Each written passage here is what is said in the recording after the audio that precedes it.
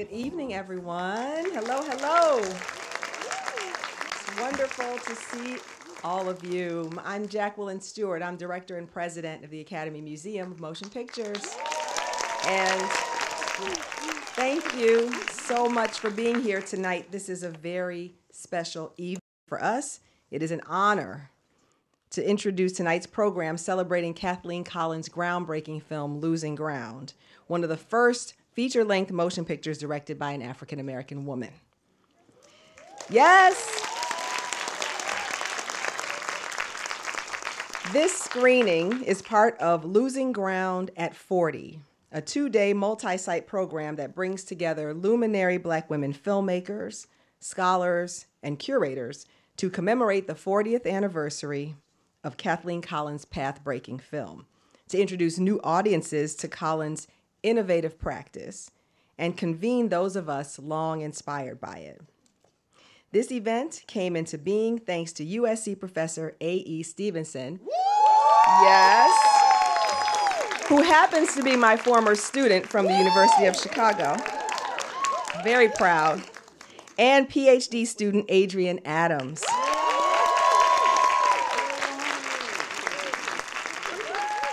When they received a faculty grant from Visions and Voices at USC, they put together this project to reflect on Kathleen Collins' legacy.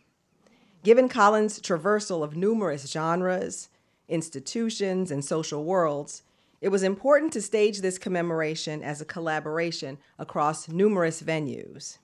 Professor Stevenson and Adrian Adams together assembled a roster of Black feminist filmmakers and scholars who theorize and create in the wake, to borrow a phrase from Christina Sharp, of Collins. Losing Ground won first prize at the Figueroa International Film Festival in Portugal in 1982, but did not receive an official release until it was restored in 2015, long after director Kathleen Collins passed away from breast cancer in 1988. Losing Ground paved the way for Julie Dash, who is with us tonight,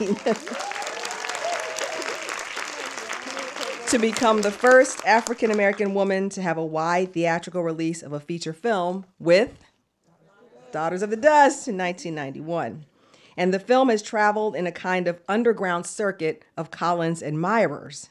I taught it for years from a VHS tape.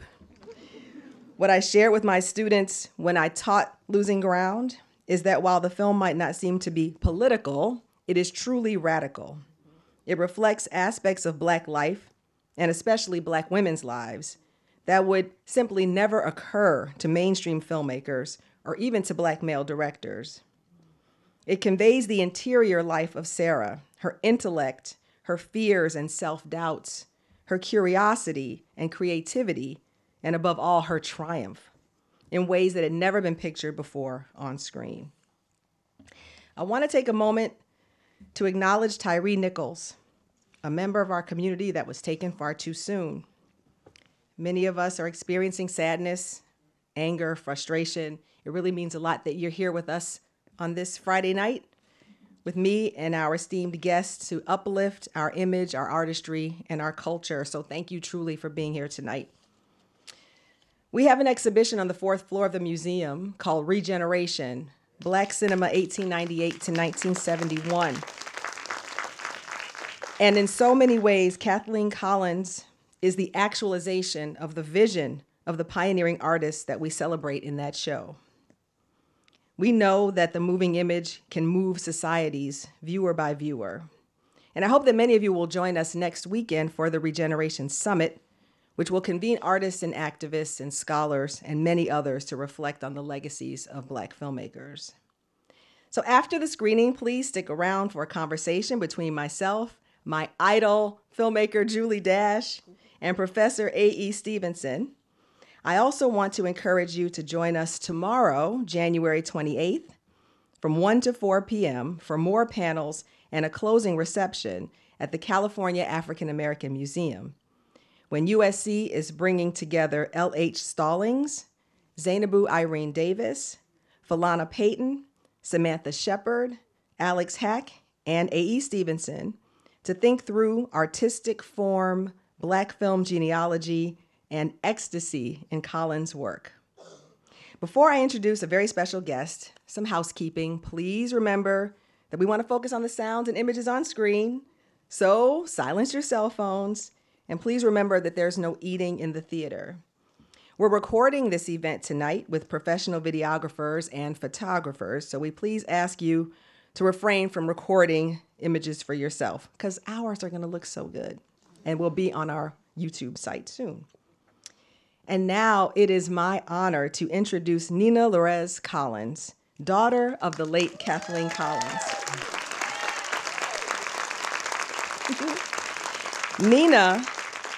Nina rescued the original negative of Losing Ground and restored the film in 2015. In addition to serving as the manager of her mother's estate, she is the chief creative officer of Revel and founder of Wolfer. She published What Would Virginia Woolf Do in 2018 with Grand Central Publishing, and she's the board chair of the Brooklyn Public Library. Please join me in welcoming to the stage Nina Collins.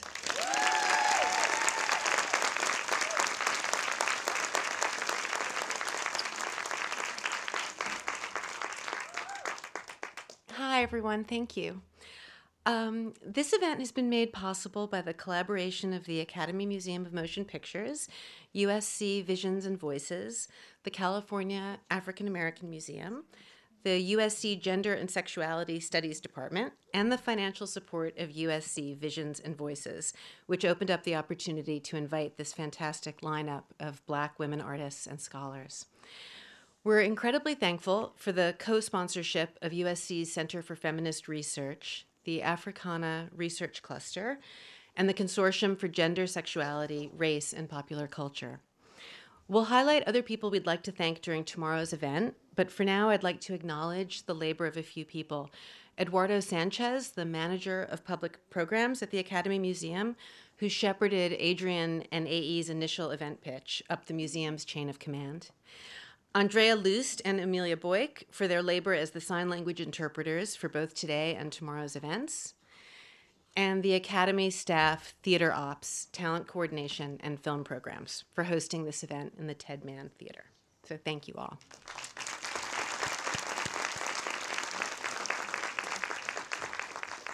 I'd like to here offer a little context about my mother, Kathleen Collins, to understand the movie you're about to watch. She was born in 1942 in Jersey City, New Jersey. Her father was a funeral home director who went on to become a middle school principal. Her mother died when Kathleen was only 5 months old, and my mother was raised by a very loving, quite religious stepmother. Her parents were traditional and conservative. They expected her to become a teacher and a wife. When my mother left for Skidmore College at 17, where she went on to become the first Black graduate, my grandfather caused a little bit of a stink by insisting to the administration that she be given a single room. So worried were they about what she was getting into. But my mother thrived at Skidmore, and that's where she became a writer for the school paper and an activist. She got involved with SNCC, Student Nonviolent Coordinating Committee, worked in Georgia on voter registration in the early 60s, and eventually went on to get a master's degree at the Sorbonne in Paris, where she studied film, religion, and philosophy, evidence of which you'll see in the movie.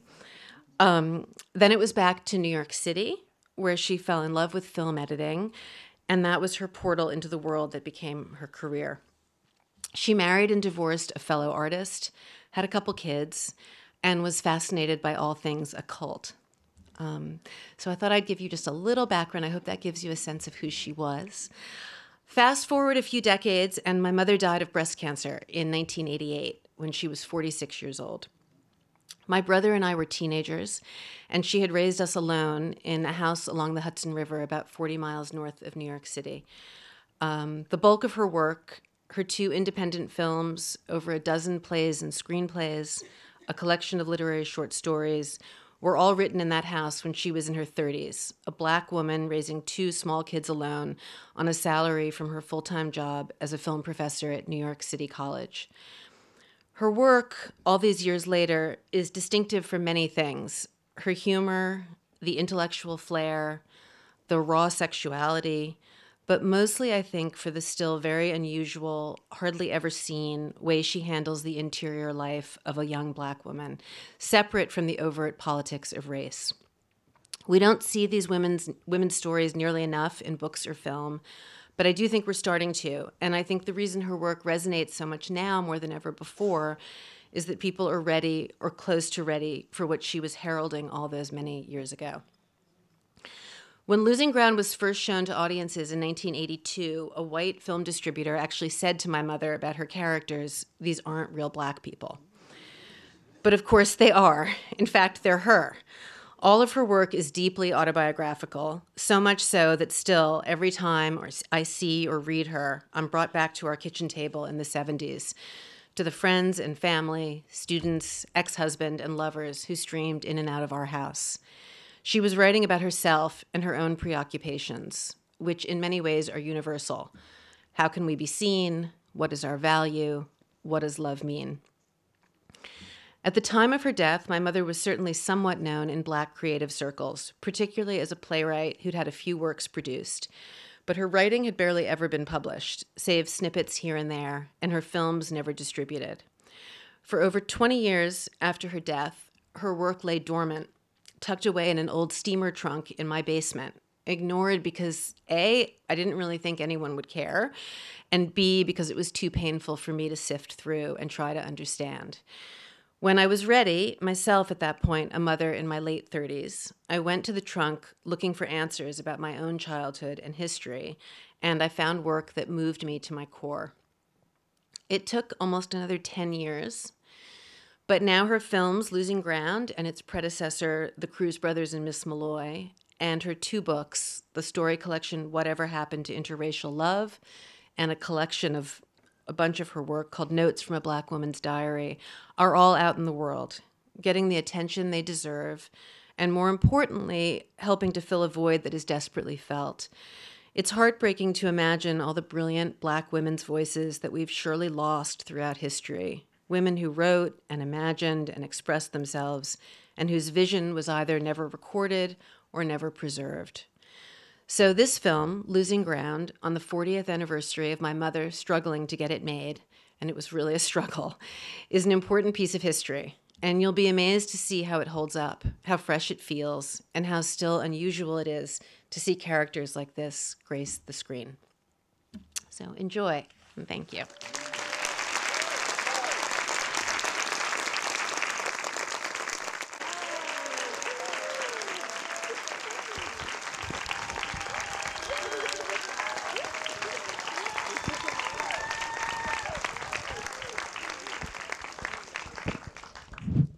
All right, this is on. Hello, everyone.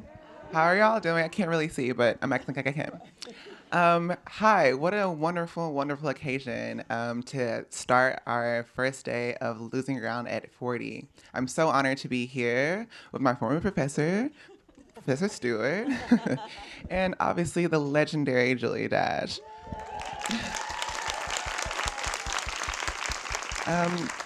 So what we're gonna do, we have about 45 minutes for Q&A. So we're gonna have a conversation for a little bit, and then we'll open it up for the audience members. To get started though, how many people were seeing this for the first time? Yeah, so many people. Wow. Wow. Okay, well, I have a similar question for the two of y'all, which was, when was the first time you remember seeing this film? Do you remember where? I've seen it many times, and I think the first time was like in the 80s, early 80s. And I'm thinking that was perhaps with an event at the Indiana Black Center Archives with Phyllis Klotman. She would have us there. She was a huge supporter of indie filmmakers, Black indie filmmakers, and I think it was probably there that I first saw it, and everyone was just spellbound and stunned because this film is magnificent. It's absolutely wonderful, I guess. What about you? I think I saw it as an undergrad. I went to Stanford, and I was a research assistant for a Black film class. And I had to go through and try to find, up to that point, all the scholarship and all the, and I read about the film, and that's where I got my bootleg VHS tape of Losing Ground. Yes, we love a pirated film. My first time seeing this film was actually in my first year of grad school, if I'm remembering correctly. I remember being really taken aback at UCLA in 2016, maybe 2017, actually, winter quarter, with Professor Ellen Scott, who is part of the Academy, also UCLA affiliated. So it was wild. I remember watching the movie and being like, is that me? I'm like, is that me? It's like the mannerisms, everything. It seemed like so contemporary in such a way that really, even still, kind of the questions, the concerns, the pursuits of everything still stands really out of time, really, in many ways. I'm gonna open my little book here, get our questions. All right. Yeah, and our answers. All right, so speaking of, given that we are all professors, what does the demonstration of Sarah's pedagogy at the beginning of the film mean for each of you in terms of how it opens up kind of thinking about her as in ecstasy? Like, she is in a moment in that film and she's questioning her own desire for ecstasy and where she can find it. But I feel like when the film opens, we witness her in a moment. So I was wondering what you think of that opening scene. That's the scene that blew my mind because I knew I wanted to go to grad school. I wanted to be a professor. And then she was doing it. Like, people talk about how important it is to see a reflection of yourself on screen. And I think they sometimes mean that in general terms. But to see that specificity just completely blew me away. I'm sure I filed it in my mind and it helped me imagine the actual possibility of being a professor. And then when I was teaching the film, I remember a few times when some of my students who didn't look like me had a problem with her pedagogy, actually. Like, they were like, she sounds really stiff, and kind of questioning the content of her lecture. And that pissed me off. Because what I love is exactly what you're capturing, is that she gets in a zone. And I've had that experience in teaching, and she just clearly loves what she's doing, and she's playful in that moment, because you see how more formal and stiff and cautious she is when she gets home. But when she's in the space of her pedagogy, she feels a sense of freedom. It's really amazing. There's never been a representation like that before or since, of like Black women intellectuals being Black women intellectuals. Yeah, it's very powerful. Well, I was a graduate student when I first saw this. I was at UCLA at the time, and Sarah was a character that, I knew. I had the pleasure and privilege and opportunity to meet Kathleen Collins early on in the early 70s. And so let me just back up and say, when I met her, I was an intern at Chamba Productions in New York City. And Kathleen was there. She was an editor. And I know that she was a recent graduate of the Sorbonne, that she was fluent in French. She had babies. I used to go into the editing room and hold her little son for her sometimes while she was editing. And she was that person. She was brilliant. She was articulate. But at the time, I didn't know that she was so talented as a filmmaker. And so fast forward back to UCLA, we were filmmakers, and I don't think we had the courage to create characters like the Sarah character. I mean, we knew people like that, but we didn't have the courage because we felt we were operating within the confines of doing Black films that we thought were the Black films that we were supposed to be making at the time. So that character went beyond the confines of the restricted world that we were working in at the time, just doing films for our community, to showing Black women in a different way, women of the African diaspora in a different way, redefining them. But I don't think we had the education, but we didn't have perhaps the curiosity or the nerve to go that far. And so when we saw this film for the first time, all of us, everyone was like, whoa. We're taken aback. It was like, oh, we have to step it up because this is something that we know these people. We know her. We know him. Why aren't we showing this? Why aren't we going that far? So I hope I answered the question. No, that was a wonderful answer, because I'm thinking also of your film that you made while you were a student at UCLA, Illusions, which was your student film to graduate, which, within this film, they're making a student film for the graduation, right? And we were saying backstage, we were like, I wish that movie actually existed. I want to see what it actually looks like. But I think all the time about watching Illusions, and Professor Stewart showed me Illusions for the first time in her class, African American Cinema Since the 1970s. And also that character, Mignon. I got a little pushback on that when I was making it. Oh, really? Oh, yeah. Absolutely. Yeah. Would you like to share? I'd love to know. Maybe, Brock. Maybe, okay. But I think about that character also has the final line she delivers. She's like, you can't underestimate the power of that screen. Mm-hmm. And a similar kind of declaration of like self and like the intention behind artistic making as world making. Mm-hmm. And when I was researching this film, I was like, okay, so it's a Black lady philosophy professor. At the time, there were no Black women who had philosophy degrees in the United States. Angela Davis. Yes, international. She was what do you call it? A continental philosopher, and she was, had all his boys, and she was all of that, having studied with the German school or the Frankfurt School of German philosophy. Right. Yeah, she was that person. Right. And the first Black woman to get a PhD in philosophy, I believe, was Adrienne Piper, the performance artist. Wow. So years after this movie actually came out. So I'm still amazed, like, in terms of how it was herself. Nina also mentioned how it was herself and also others that she knew, and similar to how you knew others, but it still seems like a kind of entry into developing a world that still has not been taken into another room in that world, another state in that world. I continue to think about this. Asking, if you teach this film, how do you place it in the course? What elements do you think of as being instructive for the course? What parts do you point students to?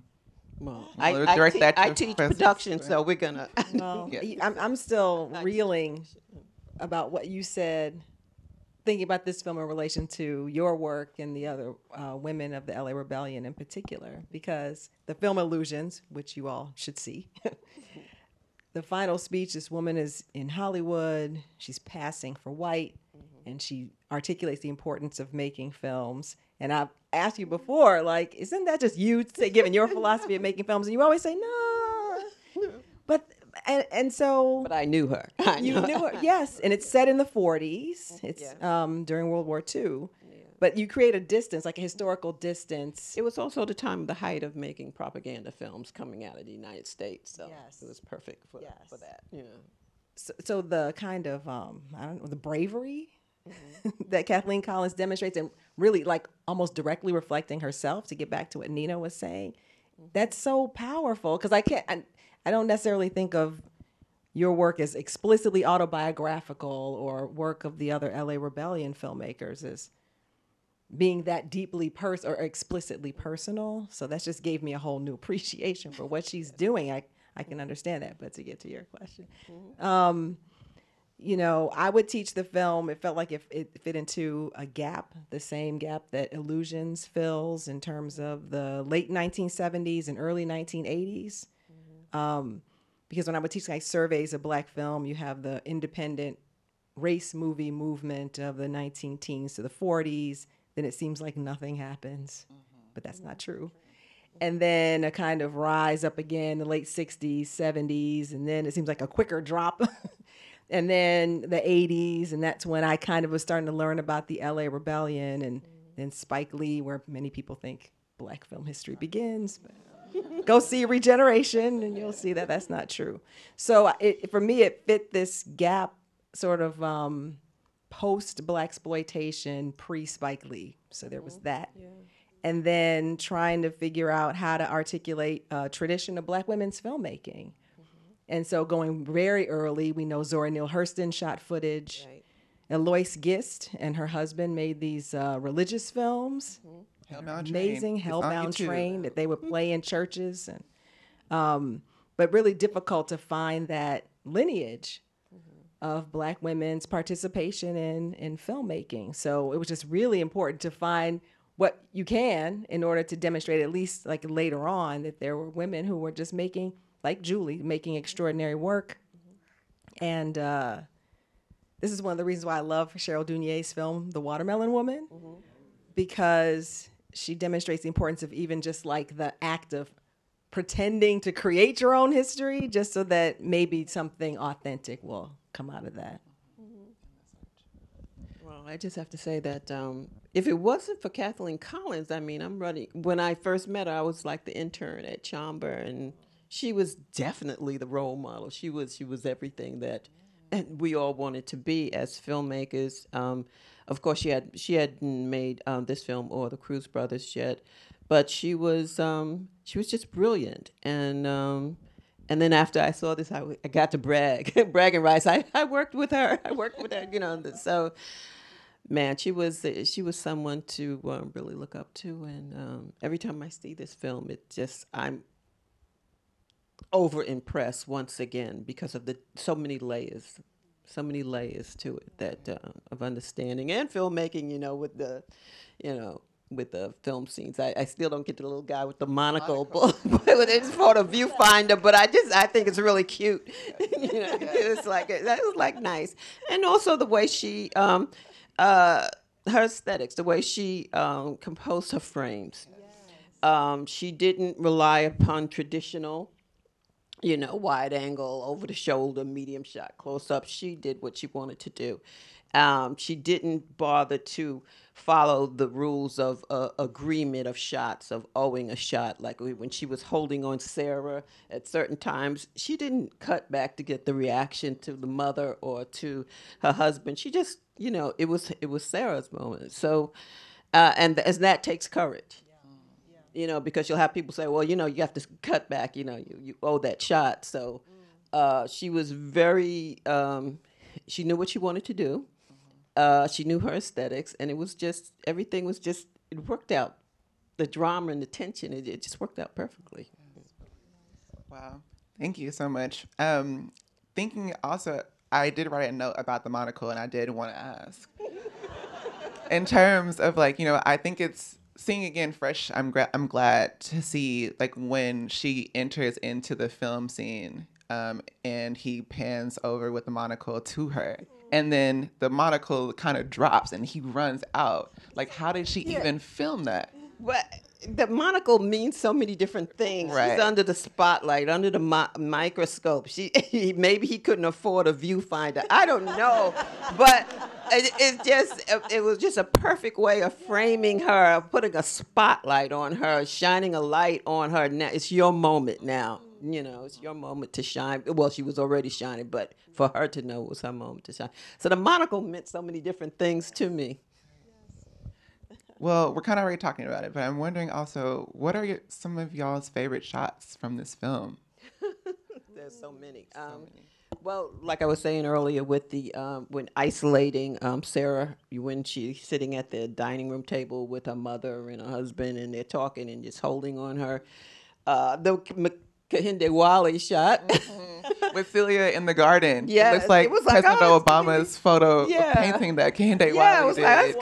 It was like, so there were so many in there that it was just it's like delightful, I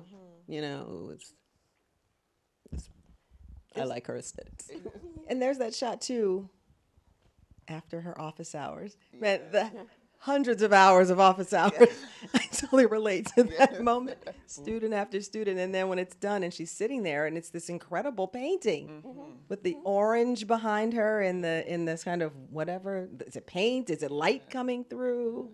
and her just kind of sitting with this odd feeling of, working, but also contemplating her life and her marriage and what people see in her. It's just incredible. It's an incredible shot. I said this at dinner, but I am on the hunt for that shirt. I will get that high neck. You kind of have it. I will have to get the high neck shirt. It is imperative for my professorly wardrobe that I have it. You're doing okay. I Thank think you're you. doing all right. Thank you. One of the questions, we kind of already touched on this as well. So I'm thinking, in Daughters of the Dust, you worked famously with painter Carrie James Marshall for cinematography of your film. And so I'm wondering, in this... Production design. Production design. Apologies. AJ did the cinematography. Yeah. I was wondering if you could say more, if you have anything to say about the kind of conversations in this film between filmmaking and painterly expression, and how also that may have appeared in your work also. Well, I think Jacqueline already mentioned it with that scene, with that moment, the composition of the frame of her sitting in this, almost like an altar is around her, and the lighting and how she's dressed and the color of the room and all that. So I don't know. That I could say it was great working with Carrie. I learned a lot from him. But I don't know. I'm not quite sure how to answer that question, how to respond to it. Yeah. Well, do you have any questions for me? Yeah, could you answer that one for me? I'll answer that one for you. It's one of the questions with the answers. But, it doesn't exactly answer your question. But him being a painter, I think is very interesting, because it then adds his work and other paintings kind of become part of the set design of the film. Yeah. And then it just immerses you in this feeling of, oh, Black people make art, including the Black person who made the film that you're watching. So I think it reinforces that. And then it's just amazing to me the way that this film explores what it's like to love and live with an artist. Oh, yeah. I mean, the way that she kind of gauges what he says. Yeah, she's like searching to define estatic seizure, and he is in a state of ecstasy all the time. Right. So it's like, whoa. So right, yeah. She's kind of trying to understand him. She has there's an envy there that she can't express it in the same way because of gender, but also because of their art forms. Because she says, if I acted, if I wrote, then would you have, respect for me? I guess like whatever, creative writing. But the way that she keeps reading him, like every word that he says, because she knows in 2 weeks that leads to something crazy. Yes. It's just amazing the way that it captures the patience and the how to support someone who's an artist, how to and the kind of, so I'm going to offend every artist in here when I say that, but like the vanity, the conceit, artistic that's conceit. sort of necessary in order to really hone in on your creative practice. And so toward the end, when she is really breaking down because she's always had to be the rational one, the reliable one for her mother, who admits that too, finally becomes too much. So to think about how just opening up some kind of space to be creative or to be wild, to be unpredictable, that's a hard thing to do. It's really just so powerful the way the film captures that. And it made him unstable. He couldn't handle it. Man. All right, well, we have time for questions from the audience. If there are any people who have any questions for any of us up here about the film or anything. I know we got some scholars, some artists in here. So, yes. I just want to say thank you and more, please. It's been a wonderful experience watching this film and then listening to you guys talk about it. Wow. Thank you. I'm going to repeat for the recording. Someone in the audience said thank you for this, and hopefully there'll be more. And thank you for coming. And I'm glad that you got to experience the film in this room. It was we were talking about how I've never seen this with this large audience. Like, people laughing. I was like, is that funny? I was like, well, normally, I'm watching this. I'm like, in the back. So I was like, oh, that is a joke. Okay. Any other questions? Yes. Hi, and also thank you for this screening and for being here. I guess I'm super curious about what you were saying, Ms. Dash, about like sort of the tension between the films that you and your cohort were trying to make or feeling pressure to make, and seeing this and how that kind of opened sort of like the doors for you, and how you kind of navigated that in your process of like trying to construct in real time like a lineage of like Black filmmaking and like. Right. Well, pressure. Can I repeat the question before? Yeah. You're asking a question in terms of what Ms. Dash said earlier about watching these films and trying to in real time make a new lineage of films that maybe not the films that they wanted to make, but what they felt they had to make, and how did they navigate that? Okay, so it's like every generation has a voice, has a task. As an artist, you have tasks or challenges that you want to bring to life in terms of your artwork or your film or what have you. So we had certain things that we wanted to address while we were at, let's say, UCLA, and which is a West Coast thing. Here we are in LA, West Coast. Kathleen was East Coast. And so the voices were the same, but they were different. This was a more mature, bolder voice with a vision that was perhaps more courageous than ours. Okay. Okay. So yeah. And that's what I'm feeling now, looking back at it. And so today, it's not the same.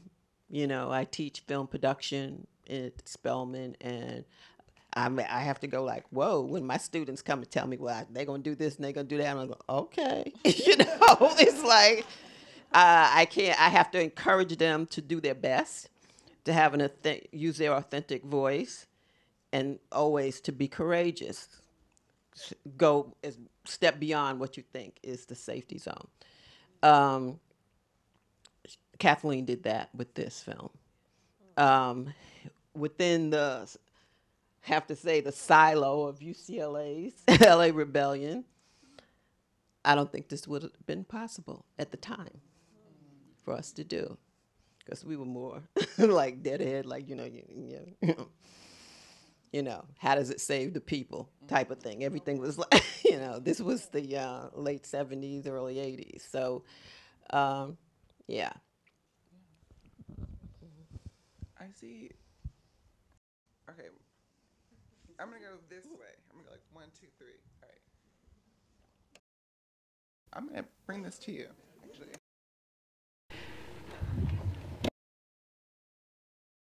The G student, and as I was watching the film, I noticed it felt like it had kind of like an ethnographic tone to it. And I was really interested in the way that Surette's like character is framed and kind of this dichotomy to the Puerto Rican women. And I'm kind of interested in the way that femininity and like licentiousness and ecstasy is kind of expected from this Latinx like femme woman, and then of course it's like being pulled out of our main character, because that's like kind of the thesis of the film. And I'm wondering, like, what do you think, or like what are your thoughts on that dichotomy, and in what ways might it reaffirm some of our ideas about what Latinx women are supposed to be, even though they're kind of challenged in the end with her like moral convictions about the husband and stuff. I still wonder, like, is that thing at the end kind of enough to like, problematize what's been happening throughout the film? Interesting. Yeah, great question. Yeah. I don't know if I For the first time watching it on the biggest screen I've ever seen it on, when he's first walking through the neighborhood and you get the music, it hit me harder than ever that, this is his projection. Because like the dialogue doesn't make sense. It's kind of like part of the music, but or the voices, the women's voices that you hear, it's almost like nonsensical. So that made me think differently about exactly what you're raising. And those are the moments too that felt like the most like quasi-ethnographic, because he's looking for, you know, like Gauguin or something, like some primitive people, women, to paint. But then we have to also look at the way that she's represented when she's interacting with him in the house, and the man, you know, it adds like man, like that part. I can't. I don't have it. No comment on that part. It goes along with it's in many ways with what you're saying. But then talking now, not only does he have his ethnographic, you know, primitivist view, she also she's jealous, and she is, you know, just really, she's comparing herself. He brought her in to be the antithesis of this cold-faced wife that he has. And so they're both she's like a projection. I think she's presented as a projection from both of their points of view in a way that is not unproblematic, but I think it's supposed to be providing some insight into the tensions that they have within themselves and then between each other. That's the way that really came across for me more watching it this time. All right. Who was the next? It was 1, 2, 3. Oh, okay, cool. And there was someone in the middle here. There's someone here. All right, Hard to I see. So sorry to see. Yes, please. Thanks so much. I can't believe this is the first time I've seen this. I have a question just about what's going on in New York. Like resonance, and maybe I'm making this up with symbiocytotoxoplasm and ganja and Hess. Just maybe it's just also needing to get out of the city and go upstate, but also these kind of contemplations about Black artists and Black identity in that kind of mid-70s, early 80s period. That's happening, I think, to kind of say what Julie's saying, in a different way on the West Coast than it is on the East Coast. I didn't know. Well, that was his home, Bill Gunn's home, that they used the location for this show. And so that helped. It's a beautiful location. I'll repeat the question in terms of like what was going on in New York at the time. It has these resonance of these other two films, Symbiocytotoxoplasm, take one. Take one, yes, not forget, and Ganja and Hess, and also, you know, Bill Gunn is in Ganja and Hess, as is Dwayne Jones, who plays Victor. Victor plays Bill Gunn. Duke, played by Dwayne Jones, yes. So they're in the same movie as well. They have a similar going up to the east, going up to upstate to this palatial home, and kind of just messing around, theorizing and such, and seeing what comes out. In different ways, of course. Well, A.E., can I add? My mother was also obsessed with the house in the country recurs in her work all the time. So I think it wasn't so common East Coast filmmaking as much as a theme in her work that comes up a lot. Nina, the idea of the country home occurs in her mother's work, all of her works throughout. So it's not necessarily just also the filming world, but also within her own world. It's an idea. Do we have any more questions? We may have like 1 or 2 more minutes. Yes. Thank you. This is so lovely. I was just wondering if anyone could speak more to her. If you know what her was like, her interest in esoteric spirituality. I'm just curious to know more about that. Someone asked about Kathleen Collins' interest in the occult and how that came to be and such. In the years right before she died, she got very involved in this. Hey, hold on, Nina. Hold on.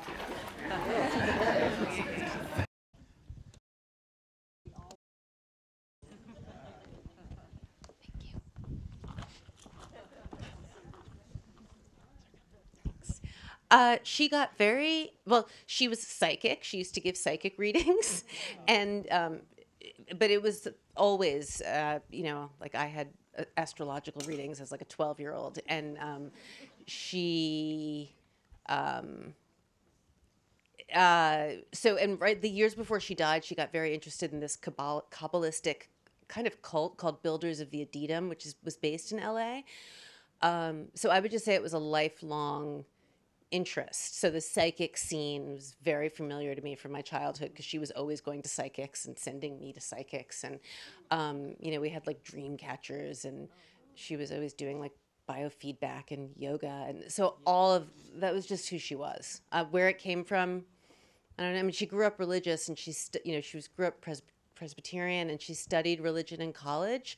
But obviously at some point she kind of diverged into an interest in all things occult. I can't really answer it better than that. But she did have a period where she gave psychic readings for a few years, and then she stopped because she got cancer. And she said it was too draining on her body. Yeah. And also, just to the question about the country, also, as I think Julie said, but Bill Gunn lived in Rockland County, and we also lived in Rockland County. So it was shot in Rockland County outside of New York in Haverstraw. So yeah, they were neighbors. Bill Gunn and Sam Wayman, his lover, they lived a few miles from us, and they were all close friends, and it was shot up there. Thank you so much. One other question right here. I don't have a question. So someone else has it. But the house that Bill Gunn owned, I think, was also Ben Hecht's house before that. So it has this long cinematic history. And also, Vertimae Grosvenor used to live up there with them. She used to cook for Sam and Wyman. I'm working on Travel Notes of a Geechee Girl, and so she spent quite a few years up there with them. Wow. Wow. Do we have any more questions? One person here. Hi, as a film scholar, I noticed between like production cultures versus, like almost like cinema, sort of like those type of questions. As a professor, she gets appreciated by her students, yet socially, not so much. And the other, her companions or husbands are praised more for their art. And so like, the question is like, what do you guys feel about that reflection between? And we've seen this going through, film and cinema schools. We've seen the production versus the studies cultures, and maybe also against the that line where the mother's kind of mock here is like, oh, you made this castle to try to attain, sort of pseudo whiteness. Yet the other two successes are also kind of reflective of that as well. So what do you guys feel about this as scholars and filmmakers about that dichotomy? Yes, there was a question thinking about the kind of dichotomy that's represented in the film between film practitioners and then academic scholars, and how one is kind of like degraded and then the one is other kind of vaulted. And how do we feel about that? Well, I know for a fact back then film was not trending. And so they film schools are, overcrowded now. I graduated, went out to Los Angeles, and walked right into AFI. There was no one waiting to get in. And then from there, I went to UCLA and just walked. There was no one waiting to get in. So the scenes, I love the scenes that she has with the guys on, shooting actually on the campus of City College. When I first saw the film back in the early 80s, a lot of people didn't get it. I noticed tonight, everyone was like kind of laughing when he was saying, okay, pan. It's like, oh my God, the mise-en-scene. People did not react years ago because they didn't know the jargon. They didn't understand exactly what was happening at all times, at all screenings. So it's interesting now that it's just like she was like way ahead of her time. Yeah. Oh, it seems like to me, since the amazing Kathleen Collins studied French film, as I understand it, and literature, that she was both, right-brained and left-brained when it came to cinema. She appreciated the aesthetics and the history, and then she also made films. And this film really beautifully, to me, kind of like bridges that gap, so that her interest in being a part of the filmmaking process is a way that she's kind of bringing her intellectual interests together with her like creative impulses. So it would be great if a lot of film schools could somehow figure out a way to bridge that, because it seems like this is almost like a blueprint for why there should be mutual respect across those two, customarily divergent ways of thinking about film, studying film. Yeah. I know that at UCLA now, it's like you have to take a certain number of like critical courses if you're a production student, but the critical students are not required to take any production classes as part of our degree. So it is interesting still to kind of like get in here and like learn stuff, but then we don't get out there to do things. So it is interesting that it still maintains today. Yeah. Are we good on time? All right. We have any questions? Someone in the back. Oh, Adrian, I will come up. I want to come deliver this mic for you, honestly. Adrian worked so hard putting together this event with me, so I want to make sure. Okay, I want to know from you all, we've talked about genealogies of Black women filmmakers and artists, folks on the rise, folks since Kathleen Collins that really just leave no crumbs for you. Sorry, okay. That inspire you, that give you creative energy, that really fuel your sense of curiosity. Okay. Gina No Prince crumbs for you. That was too deep for me. Yes. So, Yeah, Gina Prince Blythewood for me with Woman King and, of course, Ava DuVernay, girlfriend, and Cheryl Dunye. Oh, my gosh, yes. And Nima Barnett and Ioka Chinzera. Sally Richardson. Yeah, Sally Richardson. There's just so many now. So it's wonderful. You just like, and everyone has a different style, a different story to tell, a different voice, a different authenticity. So it's great. It's great. Such a good time to be able to witness and connect all the genealogies across time. And it's really wonderful for me to be able to sit here with the two of you, because while I'm meeting you for the first time, Miss Dash, you both are so very important to me in terms of the kind of scholar that I wish to be. And so it's really an honor to be able to sit here in front of these other people and talk about, the impact that you both had in terms of me understanding what film can be. And then also thinking about sisterhood in scholarship. So what a wonderful night. I'm so grateful to be able to do this with the two of you.